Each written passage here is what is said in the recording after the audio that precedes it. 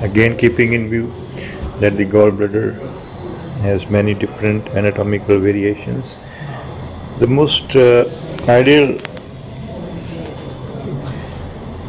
place to see the gallbladder while patient is lying supine is the right intercostal approach, usually in the 6th or 7th intercostal space.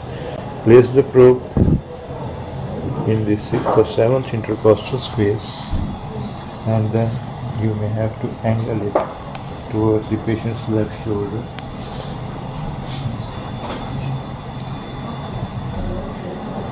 Okay. Place the probe in the patient supine. Place the probe in the 6th or 7th intercostal space. Go along the intercostal space, and if required, angle it towards the patient's left side.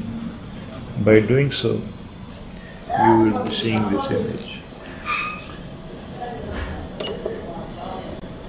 In this case, this is the gallbladder, this is the portal vein, and you can see that the portal vein is at right. This is the neck of the GB, and portal vein is at right angles to the neck of the GB.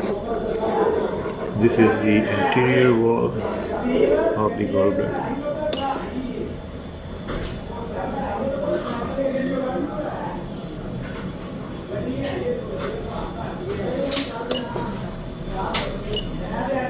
This is the anterior wall of the gallbladder, this is the fundus of the gallbladder, this is the posterior wall of the gallbladder, this is the neck of the gallbladder, this is the body of the gallbladder.